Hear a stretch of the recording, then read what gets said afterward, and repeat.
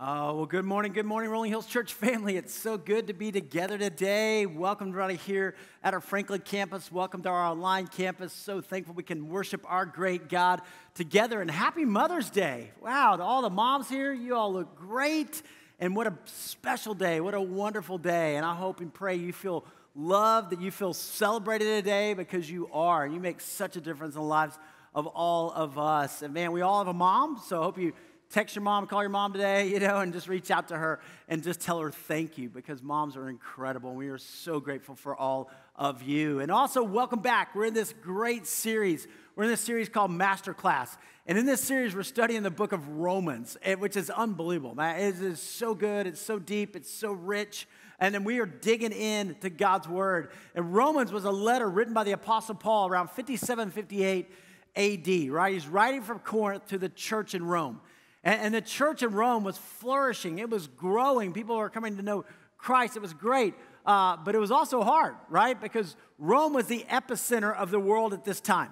Rome, right? The whole Roman Empire. Rome had conquered almost all of the world at this time. And so Rome, about 2 to 4 million people around this time. And there in Rome was kind of the center of everything. It was the political hub. The Caesars all lived there in their palaces. The wealth, the opulence, the Roman Senate, right? You had the Colosseum, the Circus Maximus, Roman baths. You had all this incredible architecture and this abundance of wealth. They also had a lot of slaves there in Rome. So it was a godless place. I mean, it was a place where, man, you had a lot of wealth, but you also had a lot of craziness going on, okay? Let's just be honest. There was a lot of total depravity. You had Roman orgies that were happening, Roman baths, the things they did with kids and with women. It was not a great place, right? But it was the place that was the center of the world at the time. And so the Apostle Paul is writing to the church there. Paul had never been there.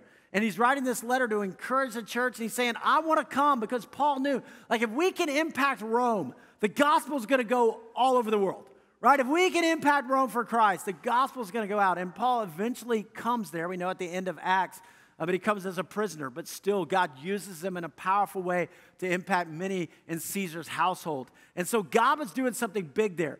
And so Romans is just an incredible book. As you look at history, right? If you want to understand the Bible, you go to Romans. All the great theologians have studied Romans and the impact. And so we're digging in there. Every great revival has come out of the book of Romans. And so for us, if we want to have revival in our own hearts and lives, in our own community, in our own country, we dive into God's word and we say, God, what do you want to teach us? Now, we've been in Romans 1 through 3. And in Romans 1 through 3, it's kind of the first section of Romans. There's 4 different sections. And the first section is the bad news, right? The first section is 1 through 3 is the bad news. It's Romans 1, it's like the sins of the Gentiles. And the Gentiles are people who aren't Jewish, okay? And so he's talking about the sins of Rome and all the bad things that were happening there. And you read through Romans 1, you're like, wow, it sounds a lot like today. It's just like all these sins. But then he goes to Romans 2 and he says, the sins of the Jews. He's like, all the people who are self-righteous and you trust in your own righteousness and you think you're good enough. No, you're not. And then last week we saw Romans 3. In Romans 3, he says this, we've all sinned and fallen short of the glory of God. The Apostle Paul, man, he brings all of humanity into a courtroom to stand before God. And you hear God say, guilty. Holy God, sinful man, right? Guilty. But then we saw the good news. Last week in Romans 3, verse 21, it all begins to shift. And that begins the second section of Romans, and it is the grace of God. And so in verse 21 there in Romans 3, man, it is so powerful. It's called the most beautiful literature, right, ever written. It is awesome. Right there, it gives the whole gospel. And it says, yes, we were guilty. Yes, we should be condemned. But Jesus, when that gavel came down and said guilty, Jesus stepped out and said, no, I'll take your place. I'll pay the price. You are forgiven. Isn't that the good news? Right? That is the good news. And then we come today to Romans chapter 4 as God continues this great message for us today. So if you have a Bible with you, I invite you to open with me to Romans chapter 4. Romans chapter 4. New Testament, right? Matthew, Mark, Luke, and John, the 4 Gospels, all about Jesus. Then Acts, the early church. And then Romans, these Pauline epistles, these letters to the churches. So Romans chapter 4. And here's what Paul does. He calls 2 witnesses. He says, it's not by works. It's not you can't save yourself, right? And I'm going to give you two witnesses from the Old Testament. And so he calls Abraham and David and says, look, it's not by works, it's by faith. So pick up here, Romans chapter 4, verse 1. What then shall we say that Abraham, our forefather, according to the flesh, discovered in this matter? So for the Jewish people, Abraham is like, whoa. I mean, like he is the great one, right? I mean, like Abraham, he didn't do anything wrong. Like he's Abraham, the forefather. He says, well, what did he discover? Is it about works? If in fact Abraham was justified by works, he had something to boast about, but not before God. Now, Abraham was an incredible guy, okay? I mean, he was generous. He was hospitable. I mean, the guy was just unbelievable. He was always having people over, always taking care of people's needs. He was tithing before tithing was in vogue. I mean, like he was like giving 10%. Like he's just like taking care of everybody. He was so generous, and people loved Abraham. People still love Abraham, right? But it wasn't about works. He's like, the standard's perfection. Remember that in Romans 1, 2, and 3? The standard's perfection. And he failed, right? He didn't measure up. What does Scripture say? Abraham believed God, and it was credited to him as righteousness. It wasn't about works. It was about faith. It was about trusting God. Look, even with Abraham. Now, to the one who works, wages are not credited as a gift, but as an obligation. So you go to your work, you do your job for 2 weeks, you don't get your paycheck and go, oh, thank you. That was so generous. You go like, I earned that, right? I worked really hard.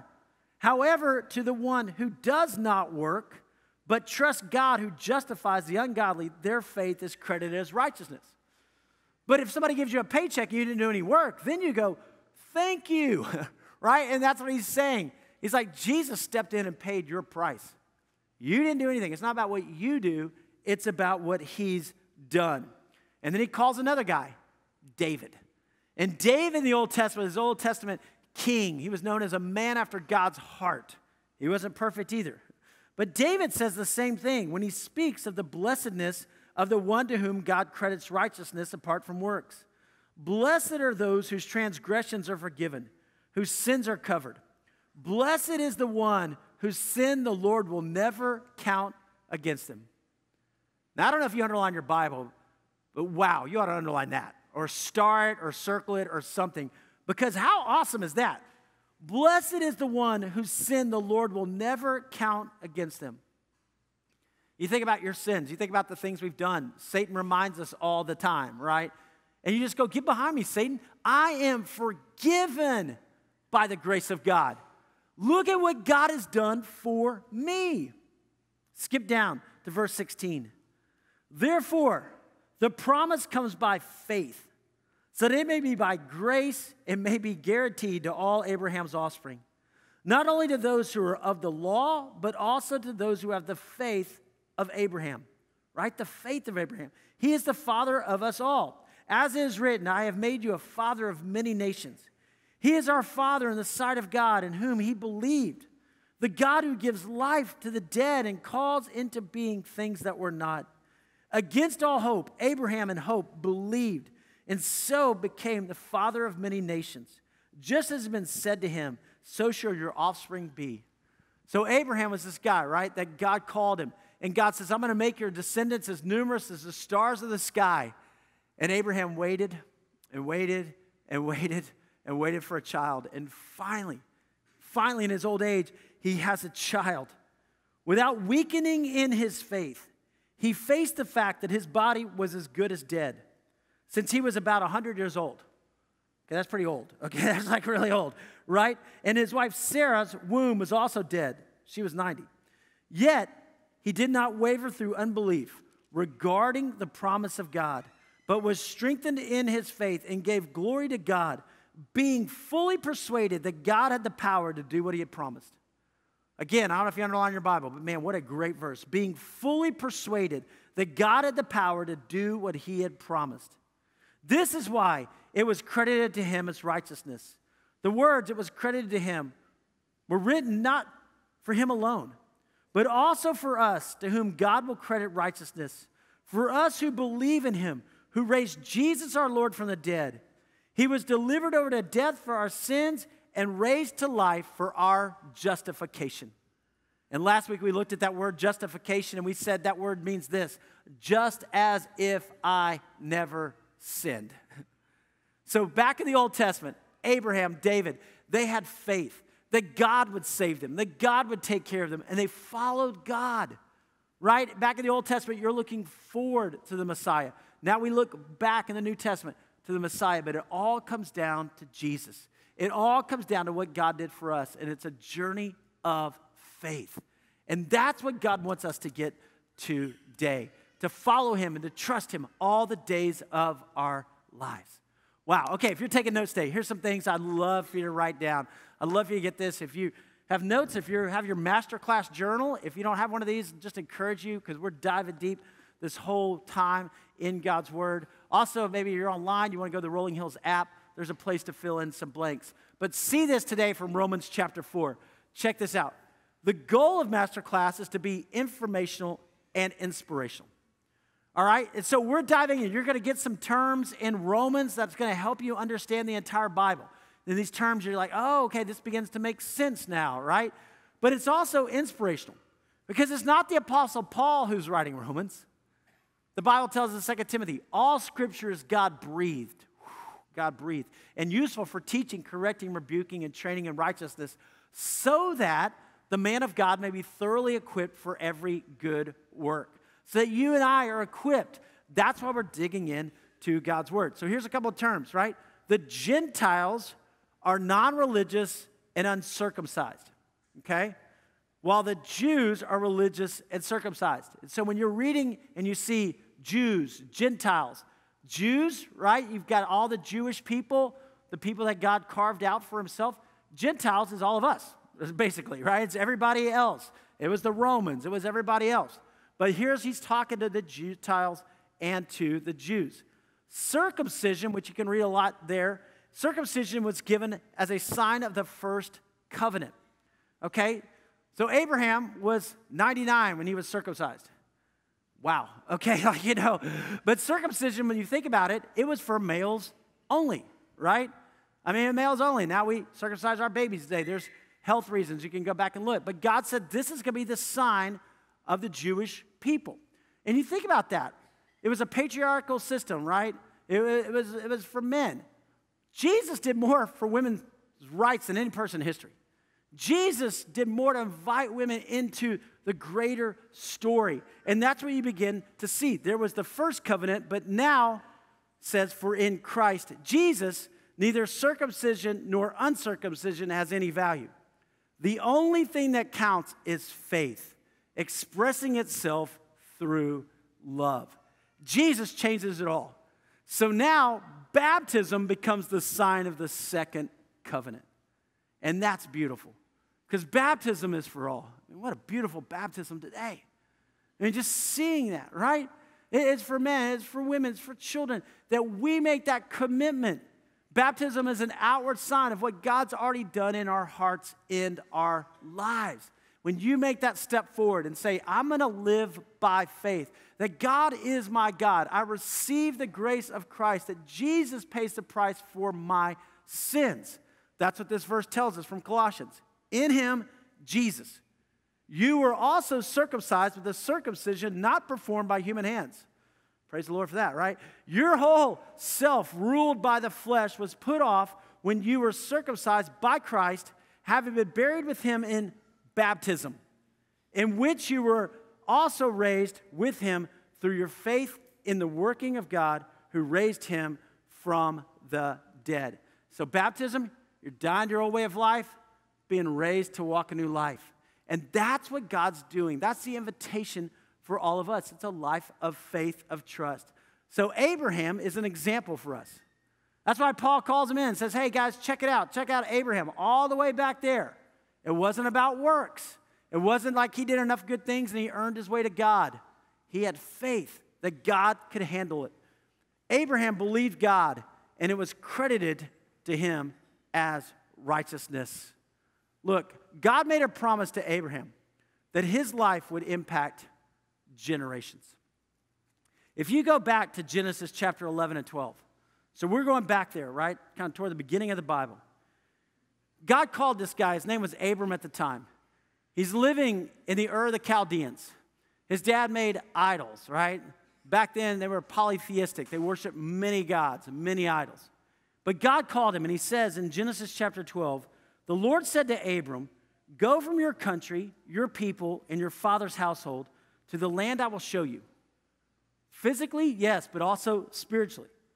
I will make you into a great nation, and I will bless you. I will make your name great, and you will be a blessing.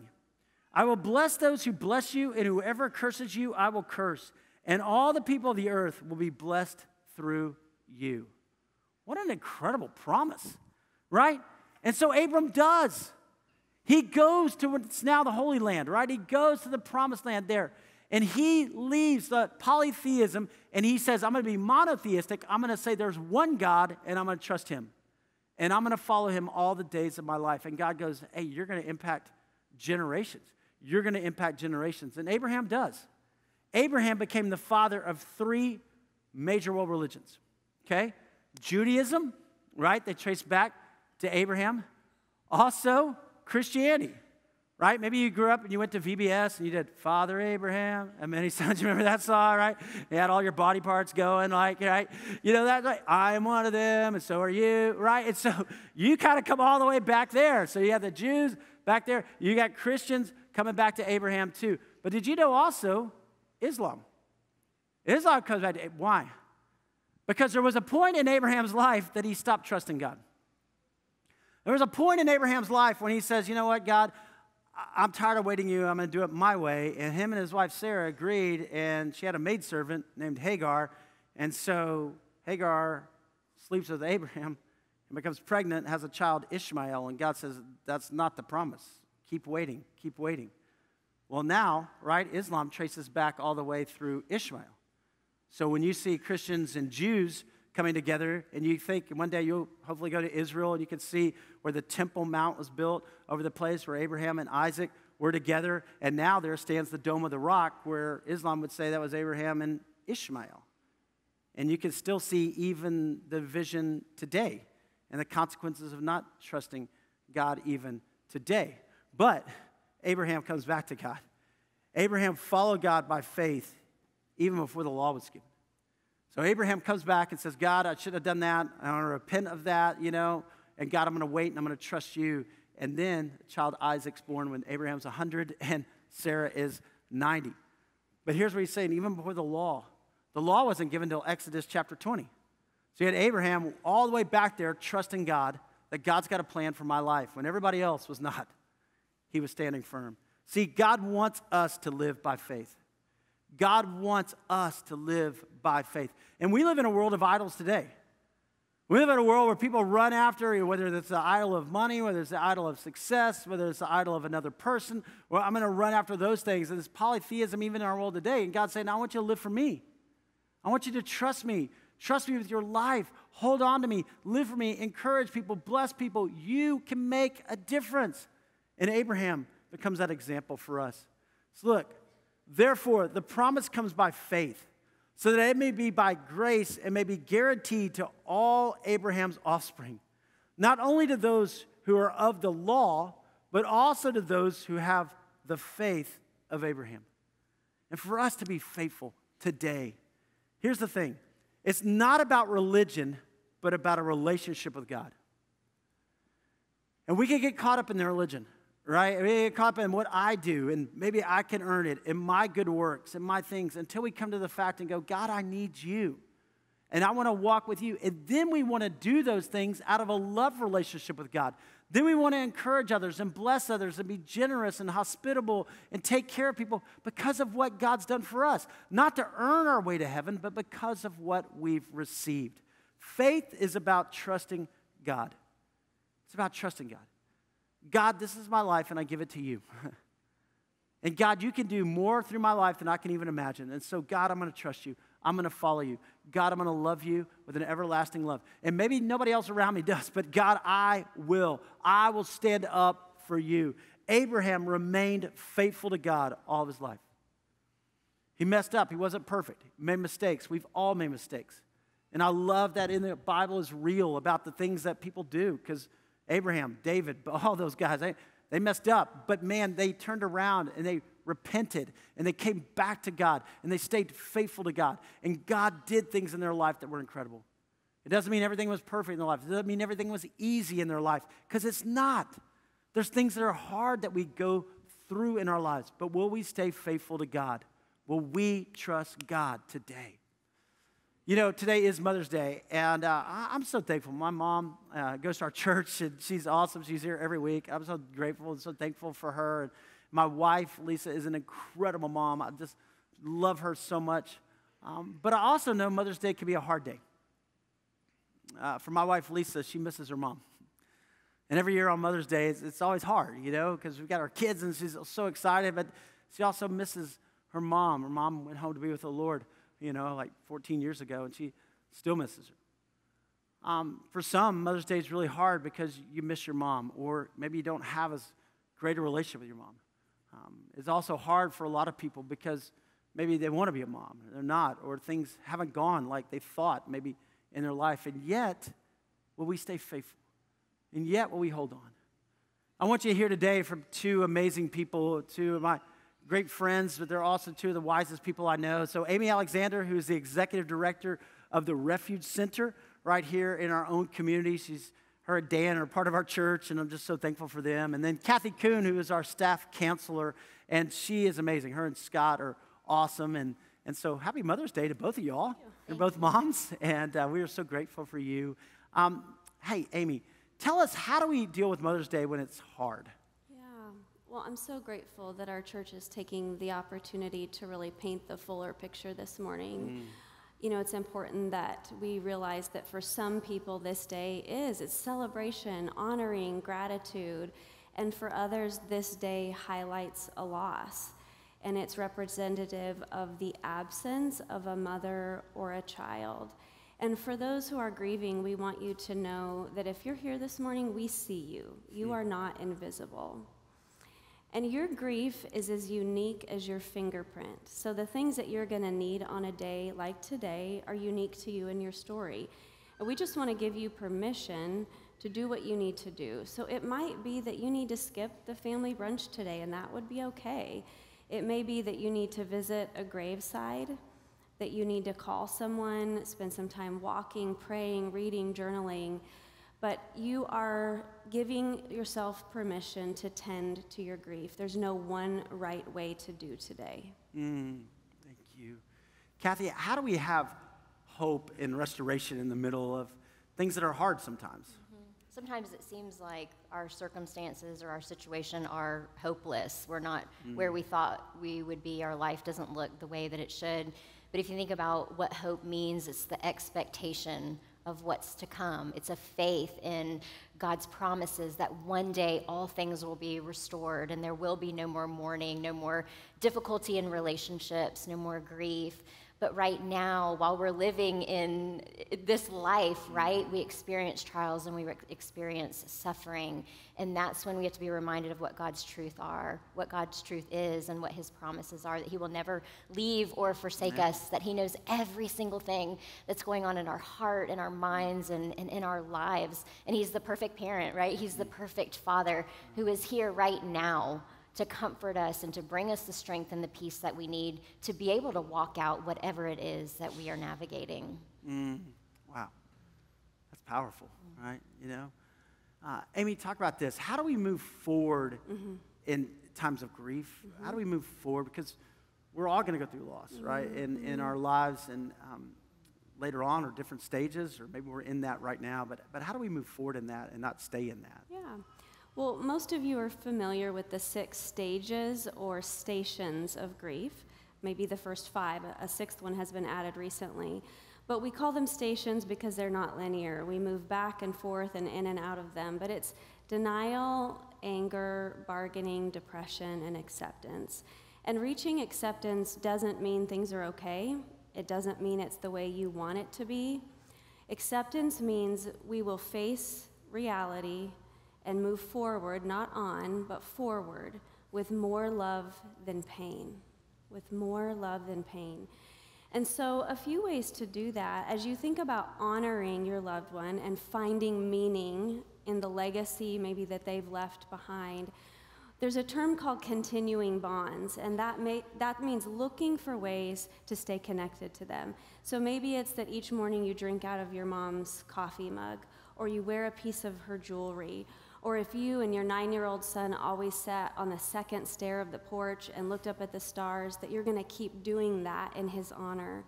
It might mean joining a 5K or a charity that your loved one was involved in, and that's a way to keep their legacy alive.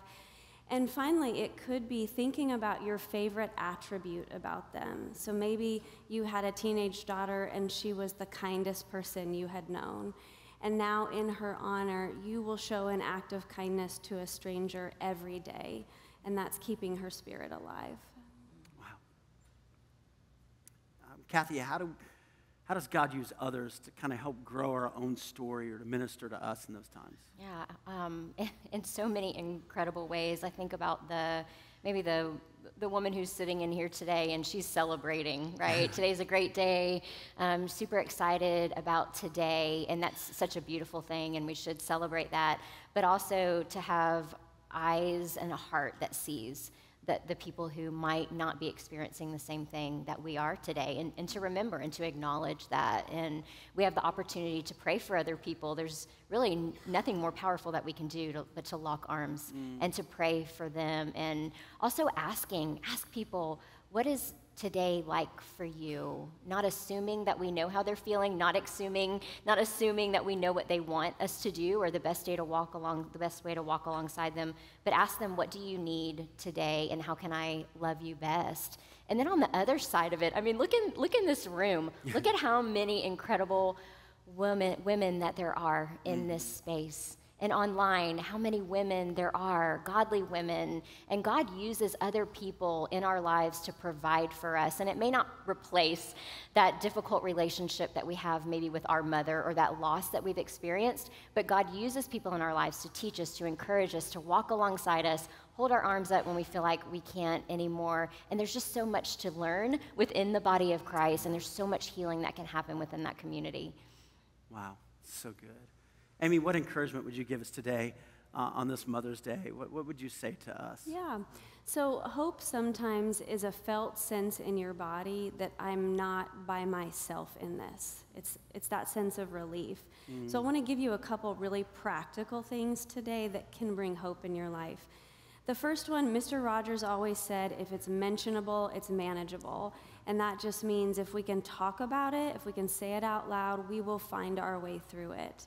So in that, you've got to be able to articulate your needs. And you know what? That stinks. If you are the person grieving and now it's also your responsibility to tell people what you need, that is hard. But people don't know what you need, and it's going to get messy. So if you can articulate these three things: I feel, I want, I need. I feel, I want, I need. I'm feeling sad today. I want somebody to know that I'm really not okay. And I need to call my friend Sarah and walk with her and maybe cry it out. So finish those three sentences. And then the last thing is I want to introduce you to the idea of this grief river. So if you can imagine your life as an acre of land. So when you experience a traumatic loss, it's as though there's a river that has now come onto your property. And you didn't want it there, but it is there to stay. You can't ignore it, but it's not going anywhere. And some days the river will be bright and sparkling and the water's moving and it feels okay. And other days it's a murky, muddy trickle and it feels bad.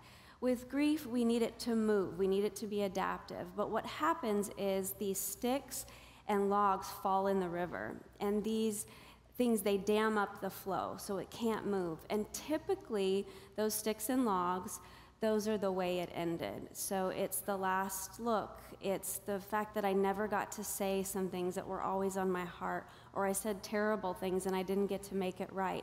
And those kinds of regrets, they impede on our ability to move forward. We won't forgive ourselves, or we can't access positive memories.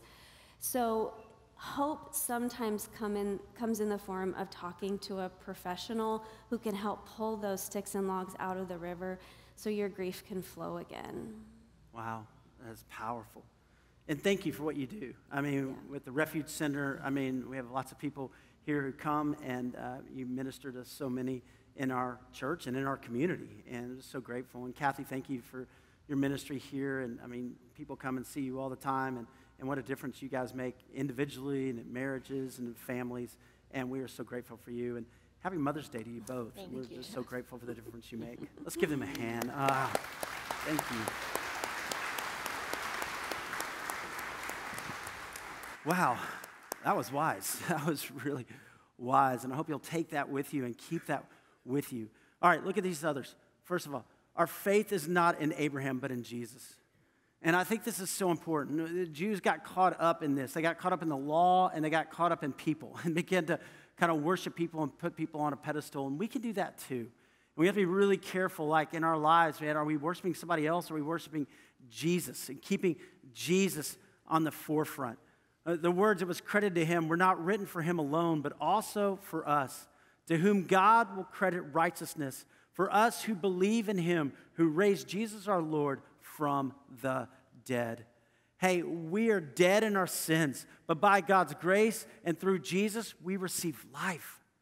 Guys, we've all been declared guilty. We all made mistakes. We all know it, right? We have all sinned and fallen short of the glory of God. But by Jesus, we have life. Life eternal. And for us to hold on to Jesus, for us to hold on to that fact through the good times and the hard times, that God hasn't given up on me, that God hasn't left me, that God is with me, that God is for me. And so live in that truth. Look, trust Jesus with your life in salvation and in the everyday. Right? Sometimes we give our lives to Christ. You know, maybe you were 8 years old and you committed your life to Christ, you were baptized, and then we immediately kind of go to the way of the world. We're like, well, okay, I'll be in heaven one day, but I'm going to live like the world today. And it's not just in salvation, it's for us every day. For us to live for him and for his glory. Knowing we're going to make mistakes, right? But when we do, we get right back up.